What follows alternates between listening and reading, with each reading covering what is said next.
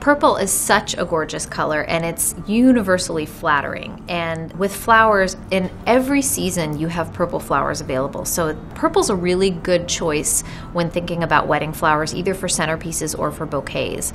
A look I really love is to do purple in a whole wide ombre spectrum. So to do purples in everything from very light lavender purples all the way down to a rich, almost black purple.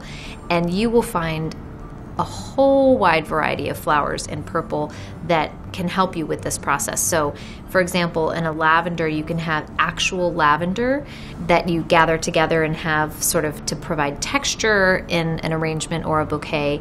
You can have lavender roses, lavender lilies, anything kind of sweet and delicate. Grape hyacinth comes in lavender, really, really beautiful. And then all the way down to that dark black spectrum, black calla lilies. We call them black, but they're really a deep purple magenta color. They can really add a beautiful depth to a bouquet or an arrangement. So think about flowers, even if you have a particular color picked out like purple, think about doing a wide range or a spectrum of those colors in that hue, and you'll really be pleased, I think, with the result.